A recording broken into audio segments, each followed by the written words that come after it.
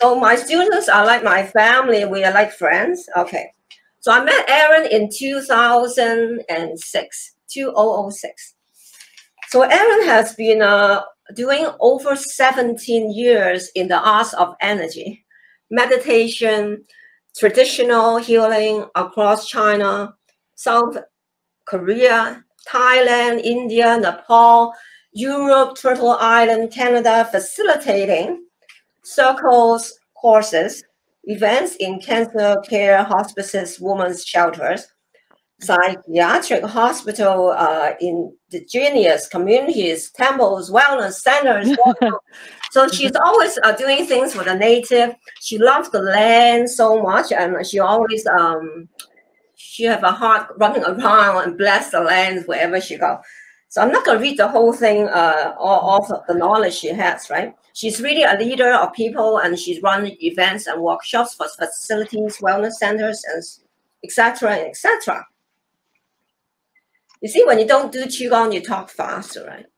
So once I do Qigong after breathing in, breathe out. But you can imagine, right? I've done Qigong 24 years. And then I still talk so fast, right? So you can imagine what kind of person I am when I was young, you know, especially also gone through the problem about throwing up blood on the floor. And that's how I started my journey when I was 20 years old. And now it's like, wow, getting to 40 years ago. So Erin is a trainer for Qigong instructors and healers too. So if you love her, find her on Facebook. She's always busy. She's always no time. She always taking care of people, always showing time. Okay.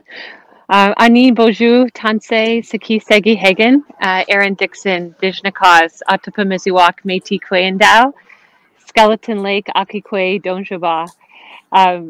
Thank you, Master Teresa, for your joy. I would say the speed of your voice is actually the joy and love that you have in your heart. And I could feel that in the relationship we have together when we come together and practice and sharing. So I'm very grateful. I just introduced myself in Anishinaabe Moan. When we talk about life energy and the spirit of where we are, it's really beautiful to understand where I'm here right now is the traditional territory of the Anishinaabe people. And many people travel through here today, but the original words that emanate from the land is Anishinaabe Moan. And I'm just learning. My family is an interweave of many nations, including, well, I belong to the Métis Nation of Ontario, but again, there's weaves within that.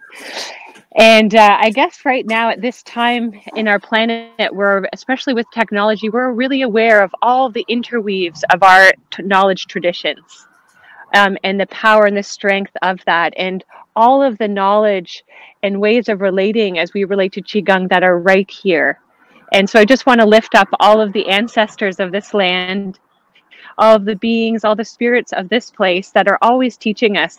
And I remember Master Teresa, we were trying to figure out a name for this segment, and we were talking about Qigong with Mother Earth.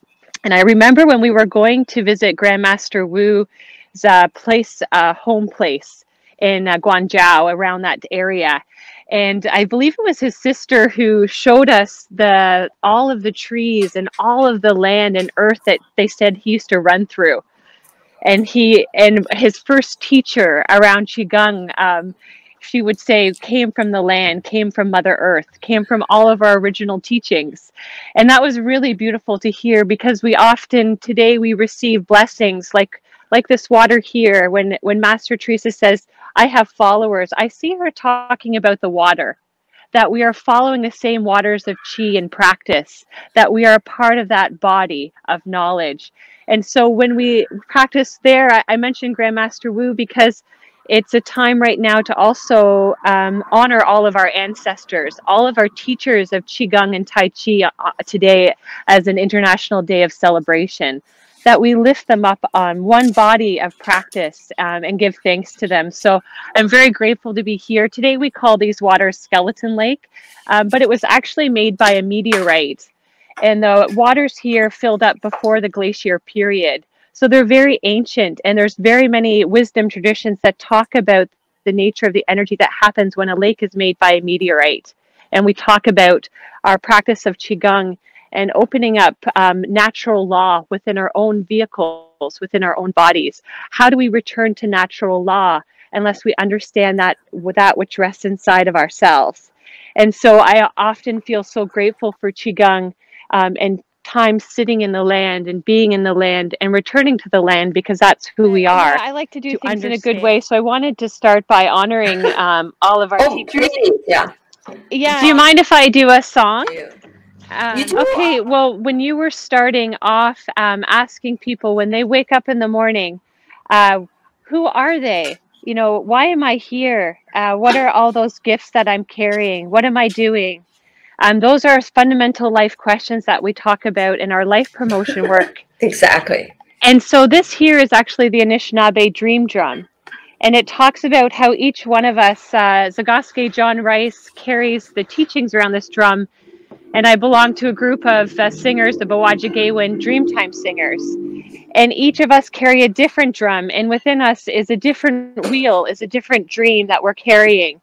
And so I just wanted to share this drum, as well as I'll just do 2 rounds for the water to honor the Nibi Wabo is honoring all of the waters of Akikwe, Mother Earth, and all of the waters inside our own bodies, our own vehicles, as one body of water. So I'll just offer that song before we start. Nibi Wabo Wendaya Ake Miskwe Wabo Weya Heya Heya Hey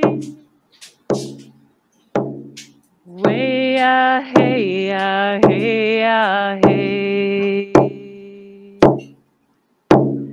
Nibi Wabo Wendaya Ake Miskwe Wabo Weya Heya Heya Hey Weya Heya Heya Ho. Amigwich, thanks for letting me offer that song to the water and offer those words to all of our ancestors and all of the spirits of this place. And Master Teresa, I look to your guidance, but when I was thinking about this morning and the time of the day, I understand it's also a time that the spleen is moving quite a bit when we think about our meridians. And we understand the spleen's related to a lot of thinking, a lot of worrying. It's related to Mother Earth, all of those elements. And we know at this time, many people in different ways, whether they're thinking about our life path through, or their loved ones, or their own health, their own financial viability, there's a lot of thinking happening. So it'd be a wonderful opportunity this morning. Even though you can see the beautiful waters behind me, I'm standing in the land. And so I wanted to share this window of earth with you so that we can ground ourselves and open up our spleens and nourish our spleens. And I welcome you to, if you have your own practice for the spleen or anything your body needs, to take that time now. And I'll offer a few movements to open up the lower body, especially. We always start a lot of Qi practice with that deep, full, I would say full body breathing. So I'm going to offer a few movements, and feel free to follow and move as your body guides you. So just opening in here, you can tap if you want on the lung and the kidney, but that will help to open the lower gate. And if you want to add a small bounce with the knee, opening the ankles. I remember Master Teresa would always say, we often don't pay attention to the lower half of the body. And so it's really nice as we begin a beautiful full day of practice to ground down into Mother Earth, to release the mind and open up that greater flow. I know there's some dance and some other movements as we move throughout the day. So being very mindful of how we open up the great vase of our practice. And you can continue whatever you need here if you just want to swing the arms. as we talk about creation, I know I offered this song, but I always find it very powerful to begin with the sounding of the body. And Teresa guided us into feeling the chi and moving it. But I would like to offer just a cycle through the body of sound, and then some full deep breathing as we move forward into the practice. Teresa, is there anything else you feel we need this morning? Well, I think we need more the nature energy, right? Yeah. And I'm so grateful you actually hang around now so that we can start our day in the water, right? I really love it. Yes, it's important. Right now, we talk about, especially to honor you, Teresa, we talk about right now, there's some prophecies, naturally, the stories of this land is that women, a lot of women are rising because they give birth to that new life, to that change. And it's really powerful today when we think about Tai Chi and Qigong that you've actually stood in the life and the gifts that have been given to you to bring this forward. It's not easy because it's such a classically, we think about men leading that field. And so just thank you for your leadership there. And because these life waters are where all of our teachings come from. So Aaron, you have any message for the Instagram fan we have, you know? I know you Instagram a lot. Yeah, no, I was just mentioning, and sorry if people are still listening, but just that our life waters here bring all of our original teachings. I was in Karansama in Colombia earlier this year, and all of the women there talked about mind and consciousness and how all of our original teachings come from the water. And we think about our Qigong teachings and our teachings of how to be and practice together. The water is such a powerful teacher. So we were just talking about how grateful it is to be in the land and with the waters this morning to start out. So, yeah, thank you, Master Teresa, for taking the new life forward and all of the essence and the waters of Grandmaster Wu's teachings to all of us here. So we usually like to breathe in, okay, and then we move the hand. So Aaron, good idea. So we can be doing rising the abdomen forward. The abdomen rises. We breathe in and we bring it in, and then we breathe out. Breathe in, rising abdomen. And breathing out, bring the abdomen in. So we can slow down the breath. Breathe in, 2, 3, 4. Breathe out, 2, 3, 4, 5. Okay. So breathe in or breathe out. So it's really simple. Rising abdomen as you breathing in. And as you breathe out, just bring abdomen in. So digestion is the second most important area of our life. So we breathe the air into the lung. Air is energy. And then after we eat, then we have to digest the food. So a lot of health problems is coming from eating wrong food. So we really should be eating food not processed as much as you can.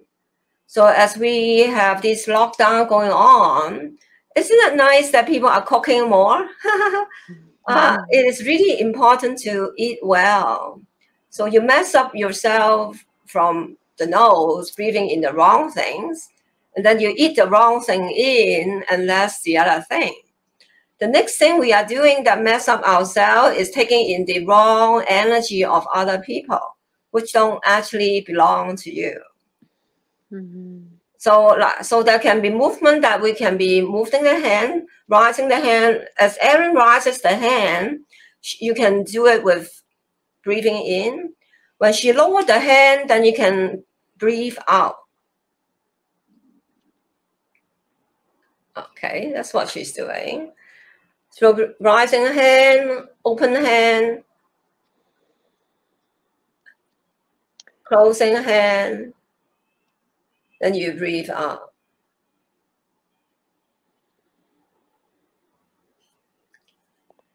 There's many variations of this practice. Yeah. Well, we are trying to do a Qigong 101 really. So some of the people have never thought about Qigong. What's that about, right? So we have the breath work.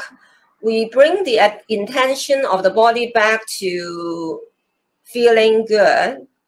So all the movements we're doing, we think about taking care of our health. And then we also think about letting go. Every breath as we exhale, one of the ways to do is to think about letting go things. Yeah. It's nice too. I'm standing here in the land, and sometimes when we're standing in a room, we forget that we're still held by Mother Earth. And Yes. so when we think about letting go, and we think about breathing, we are breathing from the center of the earth, as our bodies, and it helps our mind to expand into its natural state and to relax. We often hold things in the upper cavities, just the nature of our society, but just allowing the body. And when we expand our arms, it teaches us to listen and to breathe with that full body, which we carry into every element and every aspect of our life. When we talk about mindfulness, it becomes the stream of how we relate. So nice. Awesome. So what we can do is we can just enjoy, continue, enjoy the nature for a moment. It's not that we have to keep doing movements. It's just really enjoy being quietly doing nothing. Just enjoy, be grateful, appreciate.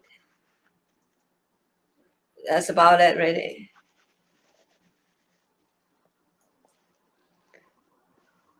I'm taking you right to the water. Huh? You're right at the water. Well, I wanted to take you right to the waters here, because for me, when we practice Qigong, it's about the waters returning to shore. When we think about the art and the beauty of the practice of life, and that gift of life energy. So yes, right here is just where the water is meeting the shore. And so I wanted to share that with that reflection. The waters here are very, very clear. Skeleton Lake, we're gifted with clear waters. It has a special designation.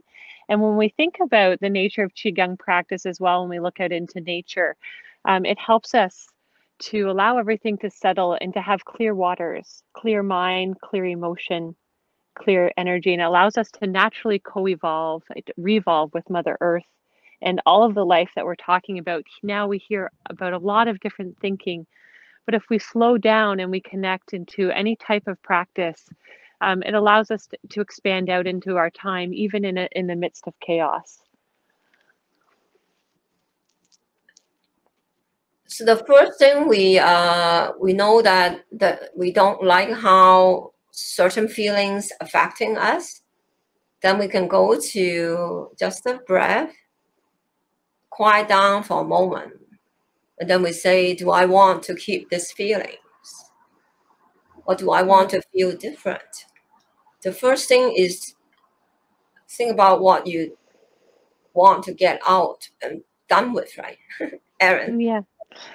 Yeah, it's so true. And to know that all of those things are natural, especially right now, because there's so much in our field that we might be picking up all of this emotion or a lot of worry. And just when we bring it into the light of our awareness, it doesn't hold us any longer when we talk about mindfulness. We can understand it and we can let it go with the same love and awareness that as many people talk about as we hold a child. But that we honor what it is and the nature of its arising. And like Qi, we let it flow. So amazing. You know, to say what Erin's saying is not something come easy. It's many years of understanding how life is about, really. Yeah, there's this beautiful, I remember when I think Master Teresa, you're teaching me what seems like a simple move, and like you said, your practice has been going for in this time for how many years, but this little move here is always deepening. This one move here, and the nature of society, we want to know more, have more, but this one move can be deepened and deepened. And I remember the first time I did it, you were tapping on my arms and telling me, where my stress was and how I was holding it. But just every moment, allowing ourselves to relax more and to deepen more into our own being and into our own nature.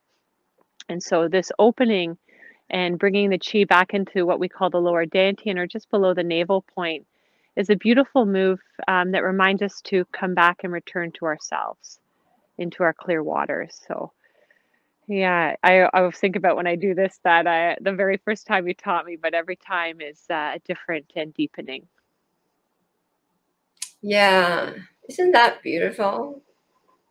So, Aaron, would you want to share some of the experiences, how you help the maybe the native, how they struggling, and then because of Qigong they improve, or the way how you inspire them is always nice to share, right?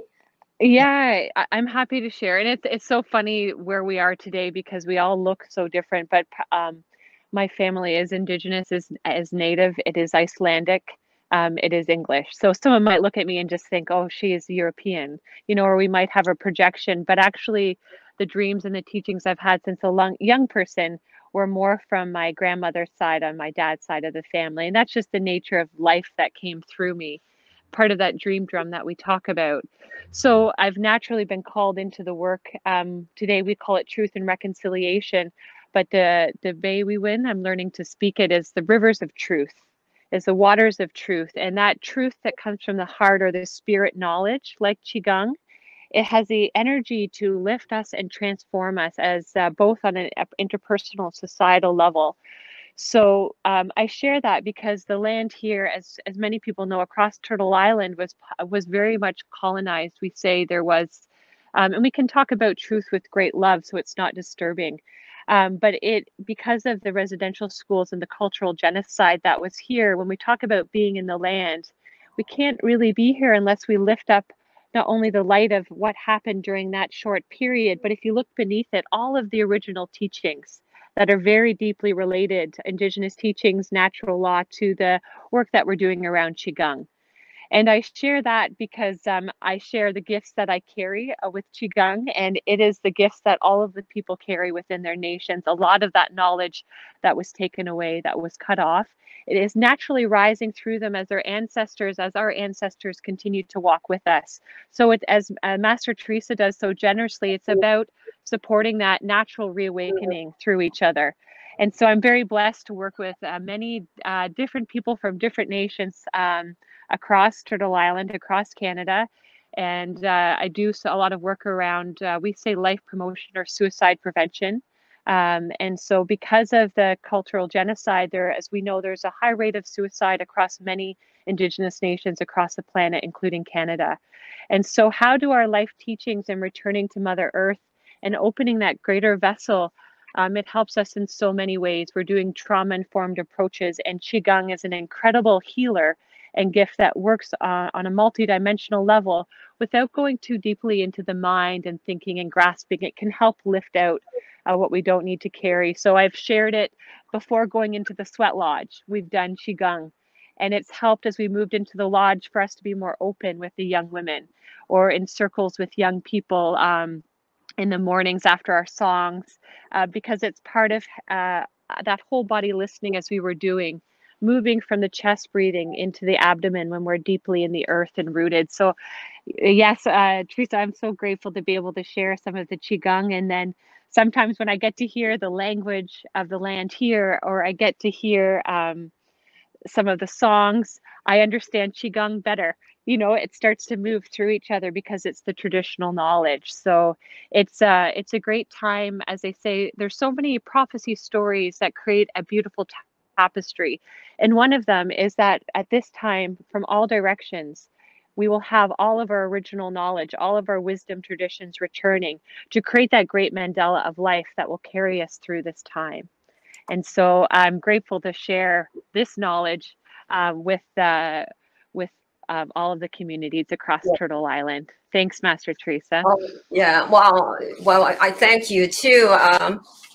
2006 is when I first took the torch for my teacher, and then all of a sudden I just don't even know how to be anyone really. He just disappeared, and then just what should I do, right? And then okay. So and then at the time, actually that's around the time Aaron wanted to learn Qigong and came to me and wanted to be my student. I said, somebody wanted to be my student? Something, maybe that's how it feels, right? Oh my God, people do want to learn from me. Maybe I have something to teach, right? So we went to China together a few months later. So I brought all the beautiful work my teacher's done to Canadian, North American people back to his family, right? And what my teacher showed me is the beautiful thing is he actually did not really live long. He just really disappeared in his 70s. And then the message is really, hey, don't think you are very strong. You can disappear anytime. Also, although he lived to the last breath, never been in the hospital, it's not that he's in hospice or anything. He was just at home, right? To beautifully understand that people can just really, it's almost like close their eyes and leave, right? That's a magical part of Qigong that what shows me. Wow, you can be just at peace like that. Isn't that awesome? And the next thing is, I always think that my teacher has never really taken care of himself enough. He always giving, teaching, healing people nonstop the whole day. And I am inspired to have more healers because of that. You just need to have lots of people healing people. And then when I am in my later years, I just crowded with all my students, all can send me energy. Isn't that cute, idea? No, I think you're evolving the Hunyun Gong. Well, years is nice to break that legend. And then the woman can be as powerful as the man Qigong teacher. And then, I'm so small, right? I'm just really small. My tiny body is small. But do a lot of healing work, right? I just heal people remotely, on the telephone. I know people from a distance. I think about them. I know what's going on in their life, so I don't want to think too much sometimes.